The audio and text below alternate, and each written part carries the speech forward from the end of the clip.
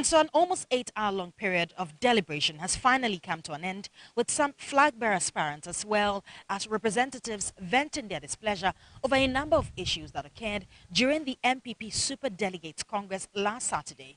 A lot of people are not happy with the Northeast issue. I think the Nalerugu issue is the only region that something did not go well. And I think there's going to be further investigation to basically ascertain. The meeting involved representatives from the Aland and the Efia Koto camps, as well as Kojopoko himself. And of course, one of the biggest contenders, Kennedy Japan, came along with a vehicle full of evidence. And after hours, he refused to utter a word on the outcome.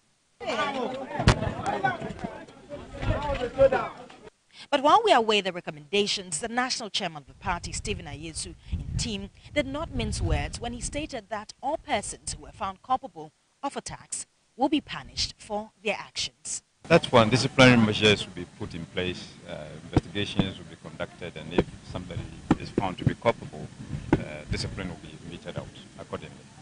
Now, spokesperson for the election committee, Afenyo Markings, however, says another meeting is bound to be held. They had an opportunity to give us a full report of what happened.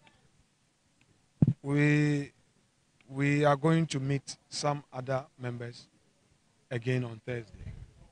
We also had an opportunity to meet with one of the aspirants who made certain statements, which statement went viral, and had a positive engagement with him. And I must say that so far, so good.